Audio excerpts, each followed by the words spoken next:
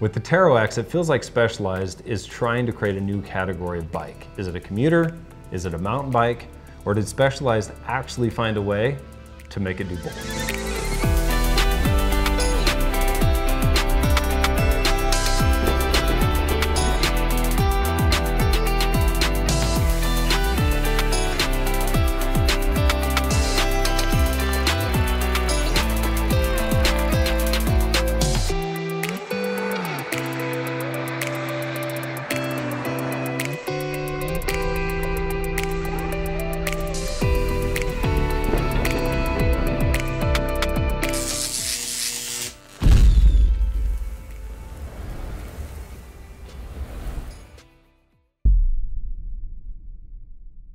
I'm Justin with Electric Bike Report, and today we're going to be reviewing the Specialized Turbo Tero X 5.0. That's the version that Specialized sent to us.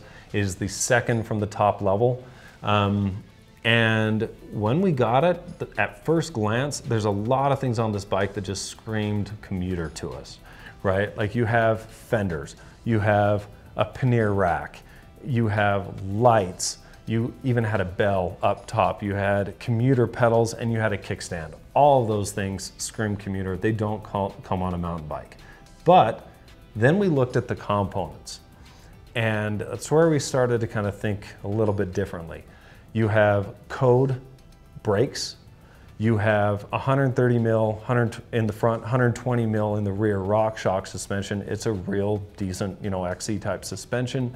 You have SRAM GX derailleur, a 200 mil dropper post. You even have a mullet setup where you have a 29-inch in the front, 27.5 in the rear with good, mountain bike style tires. But then to top it all off, you have a full power eMTB motor. It's the Specialized 2.0 that comes with this 70 Newton meters of torque. And if you go up to the next level of Tero X, you can get the Specialized 2.2 motor, which is the exact same motor that's on the Turbo Level Comp Carbon that we are reviewing right now. So all of those combined kind of say that this is a legit eMTB. So when we decided how are we going to test this, we decided to put it through our standard barrage of tests that we would do with any commuter, see how it did.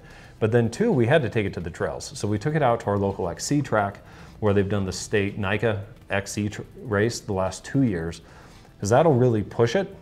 And then after that, we decided, hell, let's take this and push it even further. And we took it out to Gooseberry Mesa.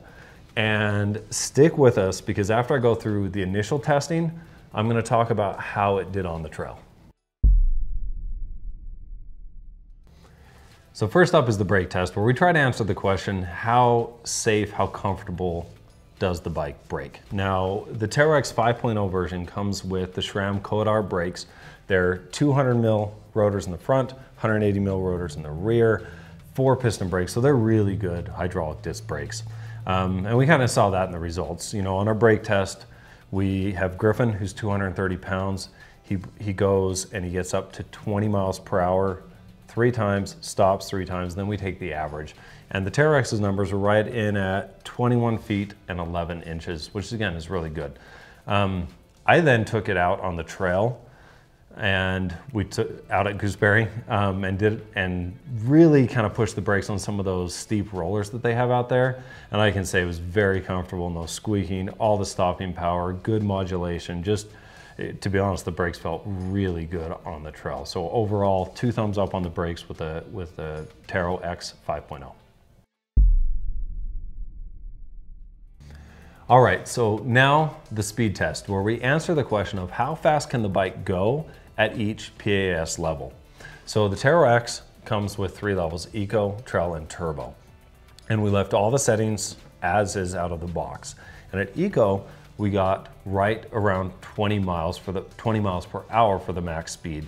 At Trail, we got 22.7 miles per hour, and at Turbo, 27.1. And really, those results are exactly in line with what we would want out of a commuter e-bike. This is a class 3 commuter, so there is no throttle, right?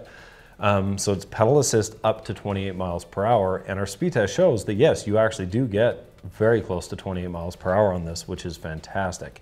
And I will argue, again, analyzing this just as a commuter, that you really do want to be in a class 3 if you're doing actual commuting, because if you have to get on the road and compete with a car, being able to go 28 miles per hour, it actually does make it more safe. And so yes, this feels very fast. That motor, it's the Specialized 2.0 version that they make in conjunction with Brose. It had the 70 Newton meters of torque, 250 watts nominal, but it peaks at 470 watts. And how Specialized, you know, kind of breaking all that lingo down, I think they're genius when they say this motor is 3 times U. So what watts and power you're putting in, it's going to give you 3 times out.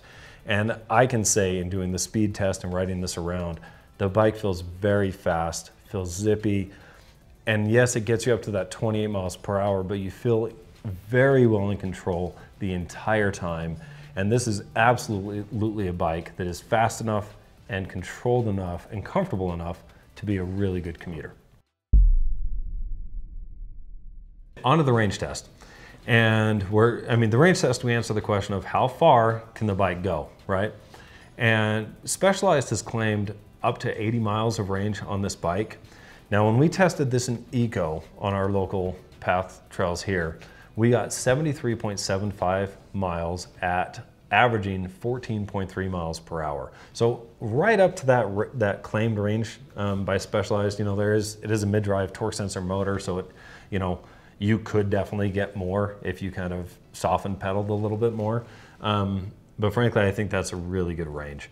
On the turbo setting, so if you want to get to work and not sweat at all, we got 36.13 miles at an average speed of 23.55 miles per hour. So it was moving, it was zippy, and 36 miles is a good range on turbo. You know, the battery, which is nicely integrated into that down tube, it's that 710 watt hours. It's got a lot of juice. It's gonna get you really far. And let's say you did run out of battery for some reason, the bike pedals just really well. That's where, you know, the advantage of getting a bike like this from a brand like Specialized that has dove headfirst into the e-bike world. I mean, it still just pedals. You know, it's quiet to where even when you're going on turbo, a lot of people don't realize you're on an e-bike. And when that power cuts out, yeah, your speeds are gonna go down, but you're going to be able to get home even though it is a 60-pound bike. So again, any of you that have some range anxiety, that 710 watt hour battery is gonna get you more than likely anywhere you need to go and beyond. On to the hill test, where we'll take you out to Hellhole and you'll see kind of what this bike can do in terms of hill climb, right? Everybody, when they buy an e-bike, one of the biggest advantages is it can climb a hill and you're not dead at the top. So how well did the Tero X do? Let's send you out to Hellhole, where you can ride along with me for both the test in turbo power and in eco power. Okay, so now we're on the Tero X from Specialized. This is kind of their commuter slash honestly go anywhere bike. I was curious to see how this does on Hellhole. Also, just like the Levo, debated on whether I should do it here or somewhere else, but as a commuter, I think it was important to do it here. And also, it is a really good hill to test the torque and the power. And I'll be able to compare this to the Levo and kind of have some good data on, you know, how it does. So I'm in turbo right now. As you tell, like, I'm not cranking this, I'm not going for PR or anything. This is more to test the motor. You know, I'm breathing a little bit, but I could have a decent conversation at this pace. Motor feels good. A little louder, I think, than the one on the Levo. You can hear that. And this section here's the one we got to shift, and you know, but it's not bad. Down to about 8.2, 8.3 miles per hour.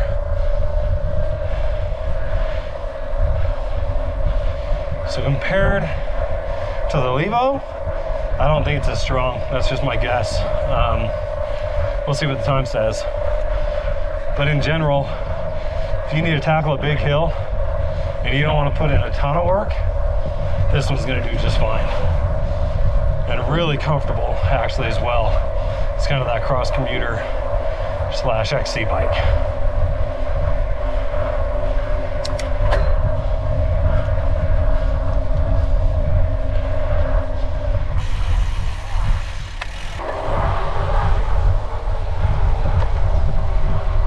Okay, so now we're in round 2 at the Tero X.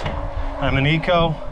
We're gonna see what this feels like. You know, it's definitely not heavy from an e-bike standard, but still a bit more than a regular bike. In fact, on the way down, I just passed someone pedaling on their normal bike, and they were probably going maybe 2 miles an hour. So we'll see. I'm down to about 7. Still really good engagement from the motor, but I'm definitely gonna have to work more on this one. Definitely less power than on the Levo Comp Carbon that I just tested. But in general, I mean, this is hellhole. This is a really steep hill, so we test them here. And this for sure will make it up. You can tell I'm a bit more out of breath on this one if you watch our Levo review. But not bad. Motor noise sounds about the same as it was in turbo.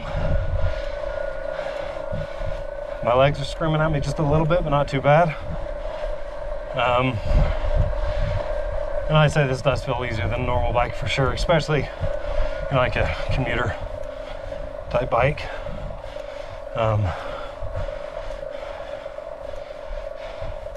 So I'm down just over 5 right here. It's a little hard to like keep my output exactly the same, but I do try to stay fairly consistent. And I think it'll be a good comparison against the other mid-drive bikes out there. So we'll see what the data says. But overall, yeah, I'm pleased with it. Good solid mid-drive, good quality motor, and can definitely tackle a hellhole.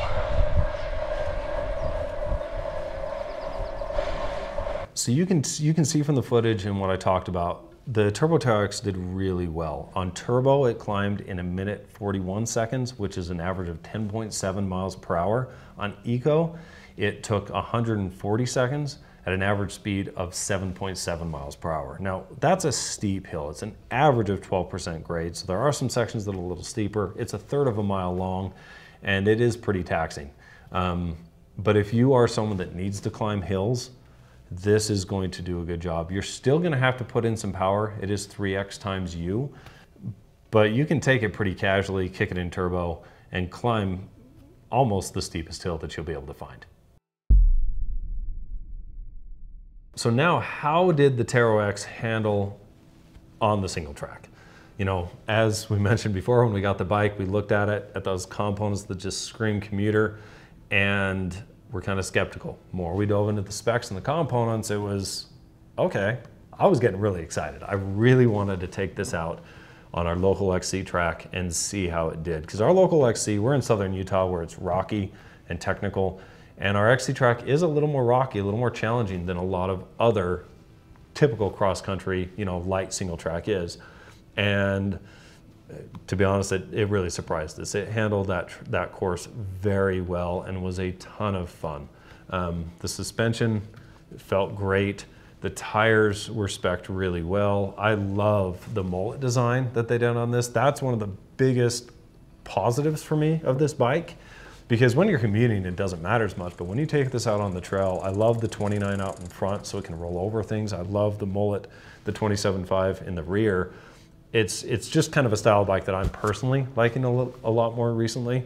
It's more nimble, a little more fun, and that is what the Tero X was on the trail. If I was going to be commuting a lot, but also wanted to hit an XC trail, you're gonna be great. Now, it did so well on our XC course that we decided, hey, let's use this as the follow bike when we shot the Turbo Levo, and we took it out to Gooseberry. And I apologize, we don't have footage of that, because frankly, it did better than what we expected. If this was the only bike that you had and you wanted to take it to someplace super technical, rocky, you can totally get through. It's not as good as the Turbo Levo, of course, but it's still a bike that, again, if that's all you have, when you get home at the end of the day, you're still gonna have a big smile on your face. It handled the rock climbs, the super steep rock climbs. It handled that chunk, you know, when we had some downhill sections, and just really did perform well, even on that more technical, much more challenging trail. Okay, so going back to our original question, Is the Tero X a commuter, or is it a mountain bike, or has Specialized found a way to create something that does both well? I'm going to answer yes to that question.